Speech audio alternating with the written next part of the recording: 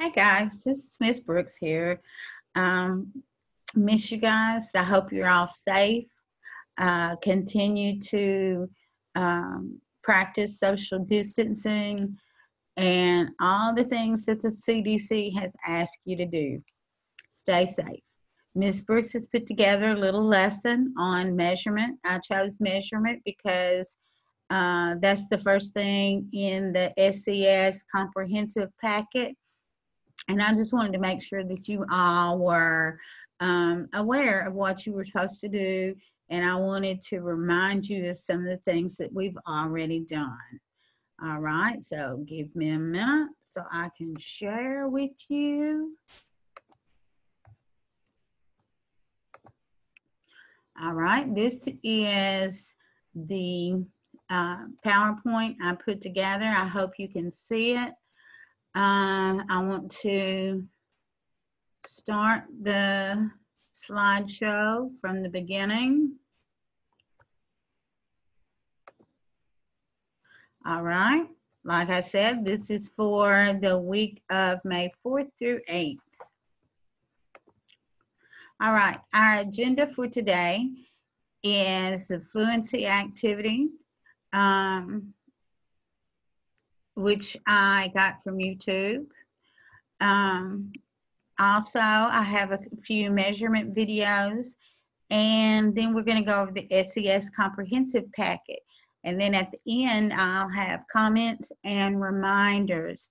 But one of the things that I want to tell you now is if you do not have my SCS email, it's listed on this screen as brooksdb2@scsk12.org. Please feel free to reach out to me whenever you need to. All right, and for this little activity, I need everybody to stand up, make sure you have a little room. I just wanted to exercise our brain for a minute. So if you just stand up, and we're going to work out and count. We'll be skip counting by 2s, 5s, 10s, and even 1s, counting backwards. Okay, I hope you're ready.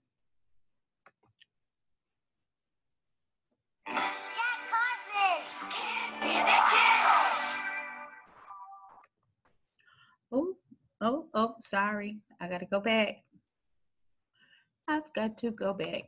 Sorry, I clicked on the wrong button.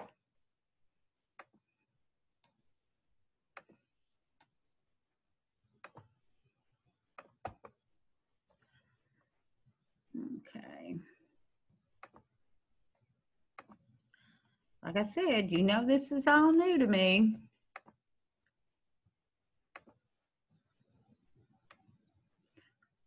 Okay, from current slide. Let's see if this works. No. All right, I'm just going to fast forward to get back to where I need to be.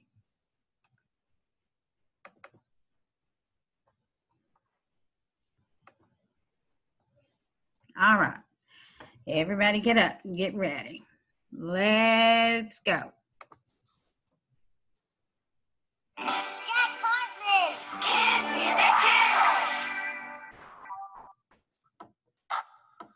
Come on, get moving. Let's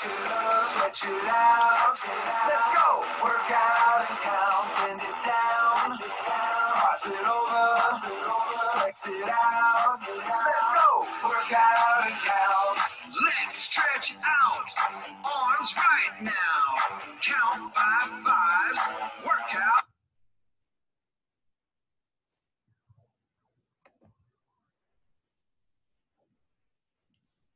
Sorry. Sorry. Technical difficulties. Shake it loose, reach it up, stretch it out. Let's go. Work out and count, bend it down. Cross it over, flex it out. Let's go. Work out and count. Let's stretch out. Arms right. Come on, stretch. Count by 5. Work out and count. 5.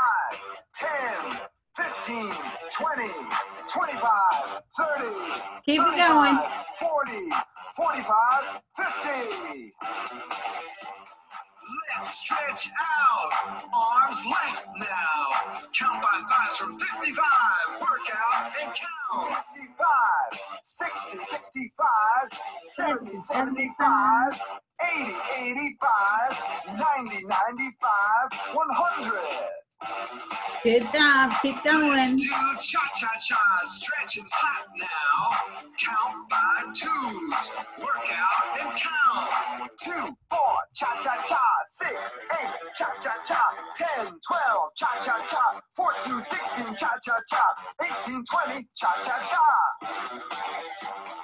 Let's do arm circles. Forward and backward now. Count by tens. Work out and count. Forward 10, 20, 30, 40, 50, backward 60, 70, 80, 90, 100. Shake it loose, reach it up, stretch it out. Let's go. Work out and count, bend it down. Cross it over, flex it out. Let's go. Work out and count. Let's do scissors, crisscross now. Count by twos from 52. Work out and count. 52, 54, 56, 58, 60, 62, 64, 66, 68, 70. Let's do washing machines. Twist right and left now. Count by odd numbers. Work out and count. 1, 3, 5, 7, 9, 11, 13, 15, 17, 19. Let's do arm curls. Work your biceps now. Count down by ones from 49. Work out and count. 49, 48, 47, 46, 45, 44, 43, 42, 41, 40. Jog in place. Work your cardiac muscle now. Count by twos from 82. Work out and count. 82, 84, 86, 88, 90, 92, 94, 96, 98, 100. Shake it loose. Let's go. Work out and count, bend it down. Cross it over, flex it out. Let's go. Work out and count. Okay, I just wanted to give you a little blood pumping to the brain before we get started on our next activity. Okay, we're kind of frozen. Screen's kind of frozen. There we go. All right, the next thing that I want to do, I'm going to stop sharing this for just a minute. All right, now I want to share something else. All right, we are working on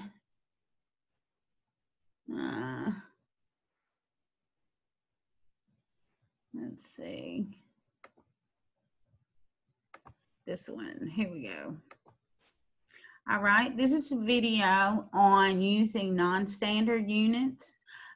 We used this at the beginning of the year when we were working with centimeters. And remember making our centimeter ruler? How long was our centimeter ruler?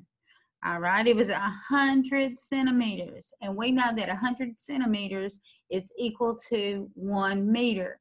All right, and before we did that, we were working with non-standard units. So this is just a little reminder. So if you watch it. I have a brand new telescope, but I don't have a case for it. My friend is at the store and wants to know what size I need, but I don't have a ruler, and neither does she. How can we figure out what size carrying case we need for the telescope? Small, medium, or large? In this lesson, you will learn how to measure by using smaller, equally sized objects. You already know how to compare the size of an object to another object, like a block, paperclip, or even your finger. These are objects you can use as non-standard units of length. One common misunderstanding is thinking you can measure things using objects that aren't the same size, like this. So it isn't really accurate to say that this frame is 4 paperclips long because one of the paperclips is larger than the others. Let's use crayons to find the length of the longer side of this math journal. We'll use brand new crayons, so they'll all be the same size. They also have to have ends touching with no space between them and no overlapping, and they have to be in a straight line. So the length of this notebook Remember, is no about gaps, 3 no crayons long. overlaps. Now let's try it with paper clips. 1, 2, 3, 4, 5, 6, 7. Let's check. Objects the same size? Check. Ends touching? Check. Check. No overlapping? Check. In a straight line? Check. So it's 7 paper clips long. We can use the same steps to measure the ladybug picture with blocks. 1, 2, 3, 4, 5 blocks long. No matter what you're measuring, the smaller the object you're using as your unit of measure, the more of them you will need. 8 paper clips. The larger the object you're using, the fewer you will need. So it will take 3 crayons or less than 2 big feet.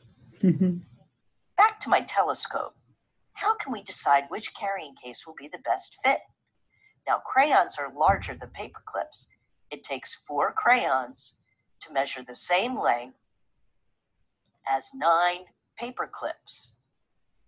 So if my friend can find a crayon or a paper clip, she can find the perfect case for me. In this lesson, you have learned how to measure by using smaller, equally sized objects. Good job. Good job.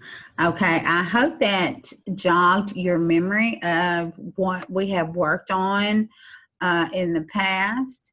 The next video is measuring with 1-inch length units. And in the PowerPoint, if you need to, you have a URL that you can go to this website yourself, or you can log into Learn Zillion and look at these different items. How can you measure by using inch length units? The book order is coming soon. All the books are different heights, but each book is exactly 1 inch wide. How will we know how many will fit on the bookshelf? In this lesson, you will learn how to measure by using inch length units. You already know how to measure using non-standard units, like crayons and paper clips. You also know that the smaller a unit of measure is, the more of them you will need. Remember, the units need to be in a straight line. A common misunderstanding is leaving space between units or overlapping them. Sometimes this is done to make the line of units match the end of what is being measured. This dollar bill is not 6 paper clips long. You can use lots of things for inch length units, but they have to be exactly 1 inch. Some paper clips and stamps are exactly 1 inch, and a US quarter is very close. Today, we will use inch tiles. This is how you use inch tiles, or any inch length unit, to measure the dollar bill. To begin, make sure the first tile is lined up with the edge of the object you're measuring. Next, place the tiles in a straight line with the ends touching. You won't have to worry about overlapping these. The dollar bill is 6 inch length units long. We can measure this kaleidoscope with the same row of tiles. Don't worry if the line of tiles is longer or shorter than the object.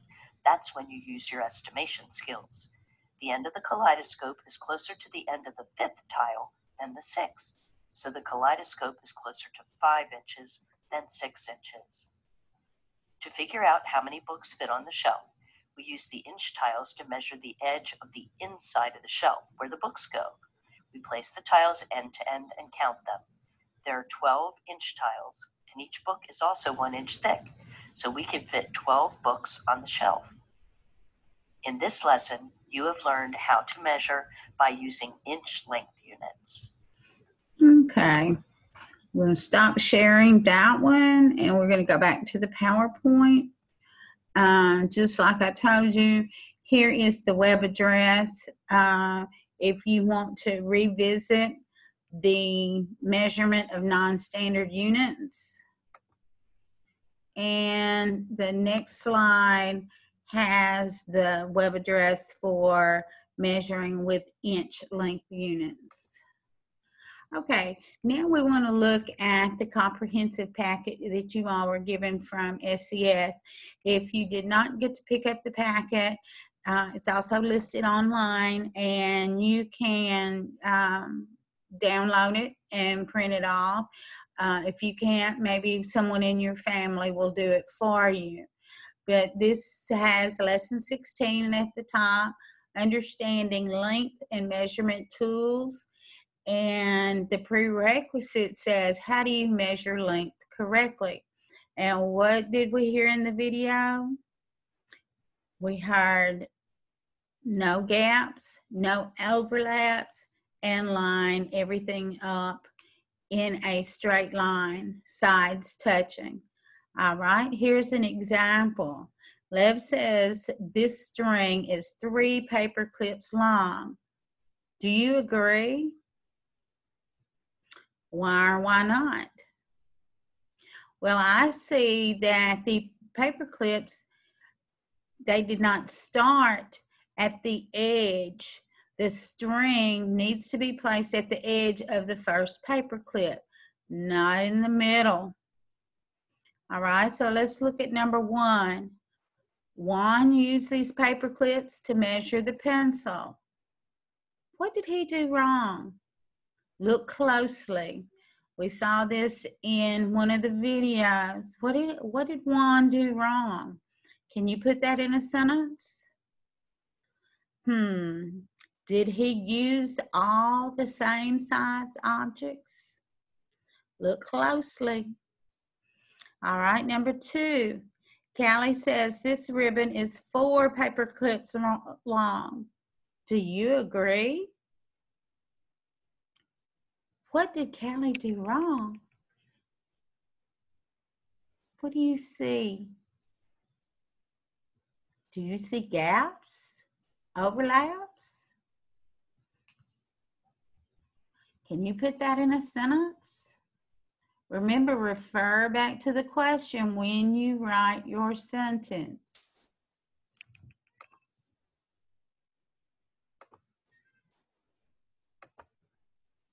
Okay, Jill says this marker is 6 tiles long. Do you agree? Look at it closely. You would say, yes, I agree, or no, I do not agree.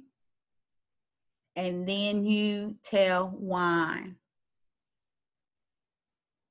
4, Sean says this crayon is 7 tiles long. Are those tiles in a straight line? Do they have sides touching? Do they have gaps or overlaps? So do you really think it's 7 tiles long? Write your sentence. Yes, I agree. No, I do not agree. And then be sure and tell why.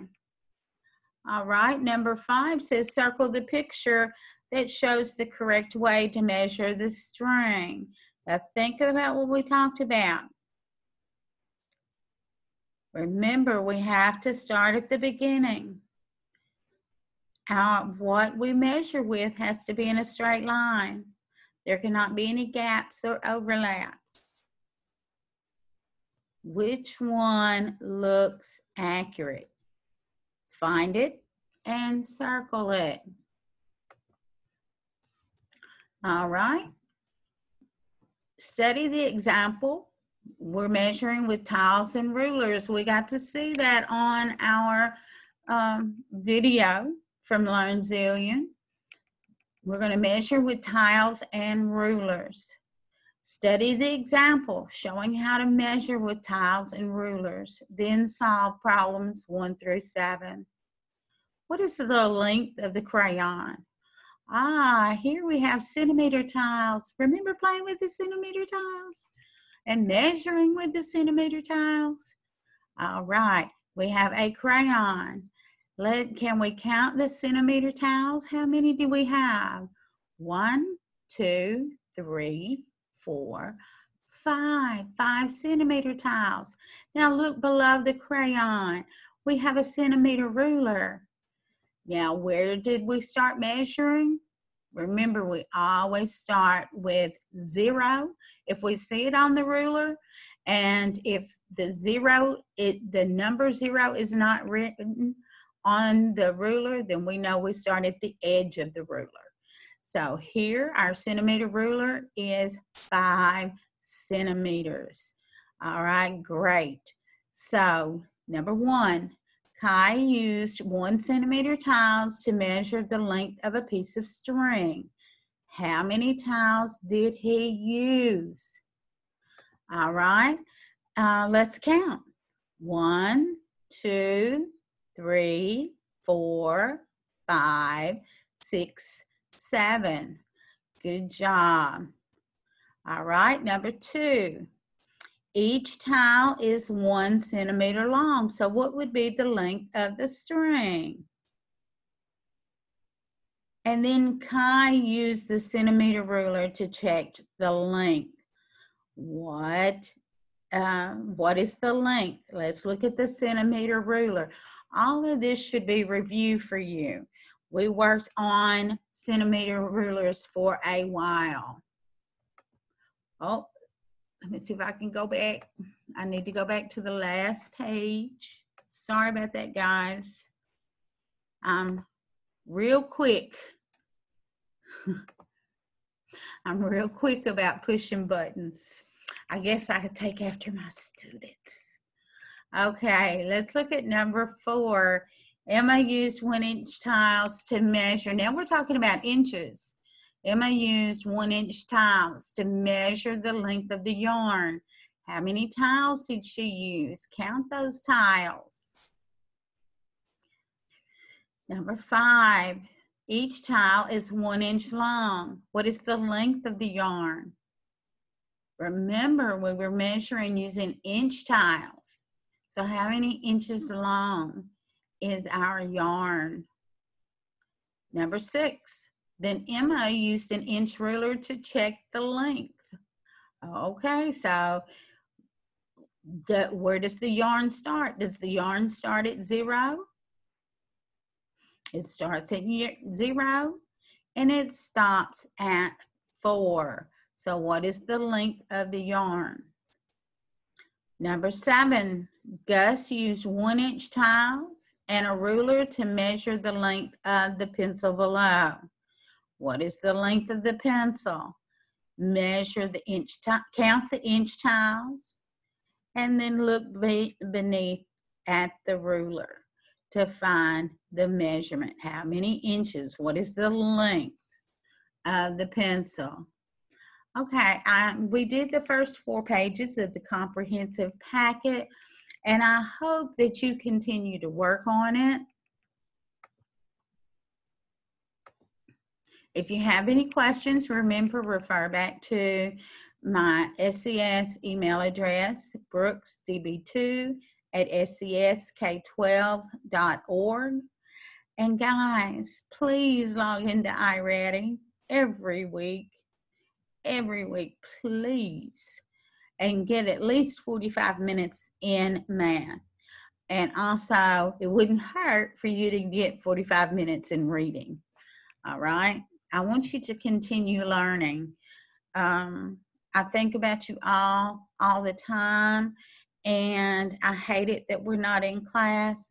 So I'm just, continue to work on the SCS packets, log into iReady weekly, and we have a new platform called Discovery Education.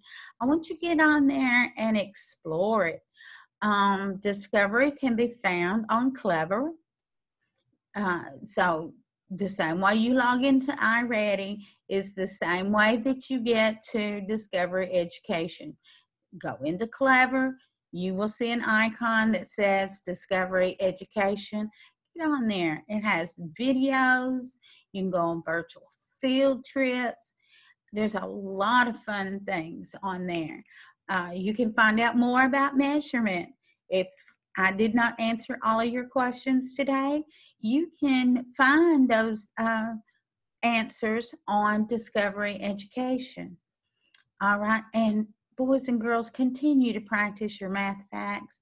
You're going to really need that next year.